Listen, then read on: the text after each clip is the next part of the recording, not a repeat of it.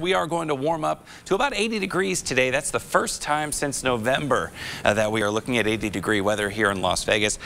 We are forecast to get as warm as the mid-80s by the end of the weekend on Sunday, and that would approach record levels. These temperatures that we have been talking about, this 80-degree weather in March, normally we have 4 of those days, just on average, if you sort of run the numbers. Usually we get up to 80 in March about 4 times.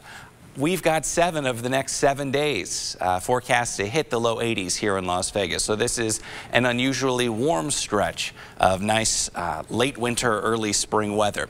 Temperatures this morning running in the low and the mid 50s for most of the valley. A little cooler down toward the south. It's 53 right now in North Las Vegas and 55 in Summerlin. Here's the planner. We've got a few high clouds out there this morning, but sunshine the rest of the morning.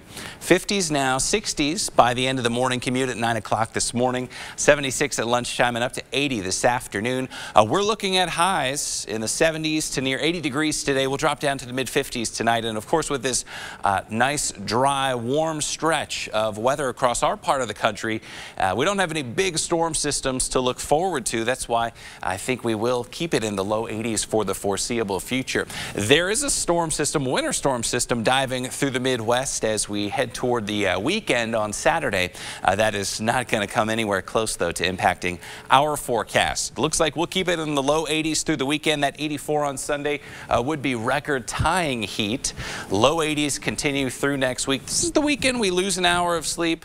I'm conflicted. I hate losing that hour of sleep, Yasmin, but I do enjoy the later afternoons. Not going to get dark till about 6:45 on Sunday afternoon.